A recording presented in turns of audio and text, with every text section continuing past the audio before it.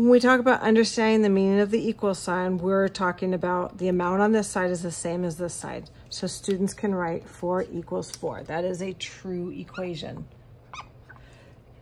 So we want to continue with this. Is this equation true? Turn this into equation. Is this true? So if I have a 1, an 8, and a 9, is there a way I could make a sentence that's true? 1 plus 8 does equal 9. What about 9 equals 1 plus 8?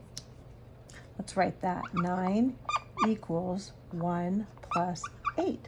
And students may say, that's not right because this is on the left side, because they're so used to seeing equations, 1 plus 8 equals 9, written from left to right.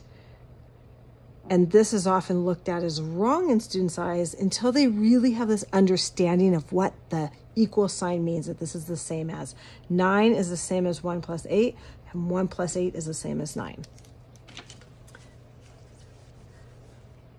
Could also prove it with, you have 9 on this side is the same as the sum of these two. 8 and 1 is 9.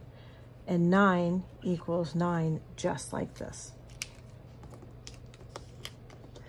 So I would practice this whole class. This is a great number talk, or just a great talk about digits.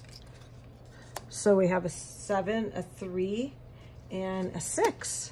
Can we make a true equation out of this?